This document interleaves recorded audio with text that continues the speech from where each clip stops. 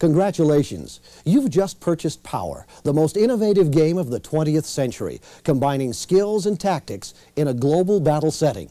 If you'll take the next 10 minutes and review this tutorial, you'll increase your enjoyment of the game significantly. And more importantly, you'll start out with a decided power edge over your opponents. And after all, isn't power what it's all about? Let's get started. The object of the game is to capture each of your opponent's flags.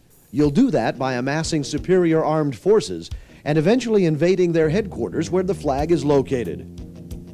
Only a foot soldier or regiment can actually capture a flag.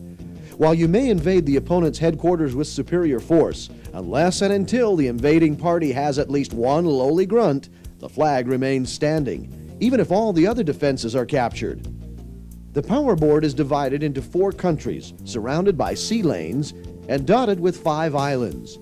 Each area of the board, water or land, is also divided into numbered grids. The 4 corners of the board are home to 4 separate headquarters where you'll house your armies, and each headquarters has a reserve space where reserve troops will wait to be called upon. The game is played by 2, 3, or 4 opponents and has a 2-hour maximum time limit. A 3-minute sand timer provided with each game times each round. Players have up to 3 minutes to write down a maximum of 5 moves per round. When the timer is turned over, all 4 players write down their moves by designating which piece they want to move, which grid or position on the board it will be moved from, and which grid it will be moved to. Note the limitation on each piece's movement. Infantrymen can only move 2 spaces, small tanks 3, fighter planes 5, and destroyers just 1. Also note all pieces except aircraft must stop at the islands, and no piece, including aircraft, can move from one country to another except by way of the islands. In the case of planes, moving from country A to B must take them directly over an island, and the island counts as one of the 5 maximum spaces they may move in one round. When the 3-minute time expires, each player follows their written commands and moves accordingly. Game pieces have restrictions on their movements in much the same way that chess pieces are limited. They also have differing power values. When 2 or more pieces occupy the same grid at the end of a round, the army with the highest point total in that square wins the battle, and the loser's pieces are then transferred to the winner's reserve arsenal. They are then exchanged for similar pieces in the winner's color. As the game opens, each player begins with the same number and type of pieces. 2 infantrymen with a power value of 2 each, 2 fighter planes, power value 5 each, 2 light tanks, power value 3 each, and 2 small destroyers, power value 10 each. Within a few rounds, battles ensue, and pieces are captured, changing the balance of power. You can increase your personal power several ways. The first is obvious. Capture your opponent's pieces as a result of combat, eventually capturing their flag, and you receive all of their existing forces. The second way is through the process of exchanging pieces. When you get 3 pieces of the same kind and rendezvous them on the same grid, you may then exchange them for a piece of superior power.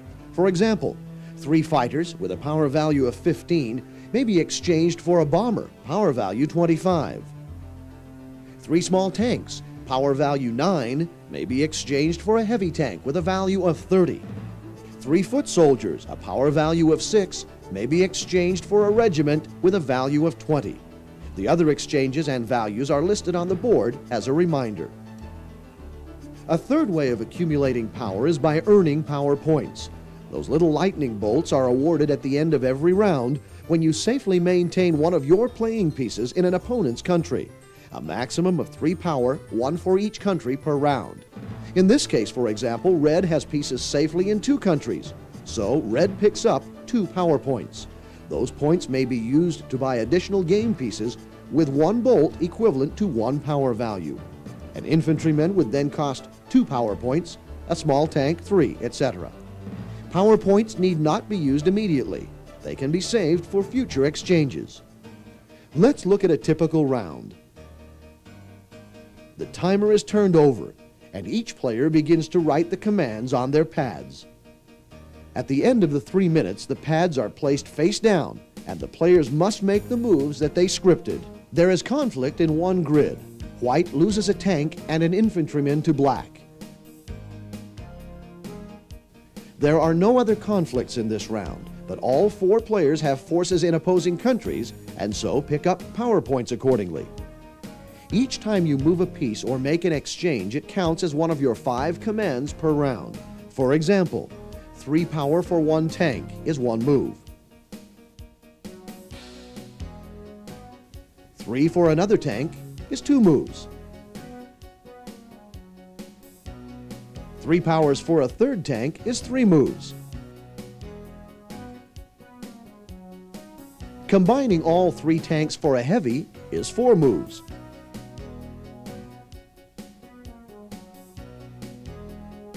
And a heavy from reserve to headquarters counts as the 5th move. No pieces may be moved from reserve to headquarters and then on to the battlefield in the same round. As in real life, reserve troops must spend time at headquarters to become battle ready before being deployed. In the case of power, they can be moved out in the next round at the earliest. Well, that's a crash course in how the game of power is played. There's also a 2- and 3-person version, so check the printed rules enclosed for the variations for that game. If you've made it this far through the tutorial, you're probably ready to begin playing, so have at it. If, however, you'd like to spend just a few more minutes with us, check out Section 2 of this tape. It deals with tips, tactics, and warnings, and it gives you just a little bit more insight into the game of power. If not, enjoy the next couple of hours and view Section 2 when the need arises. Until then, let the game begin.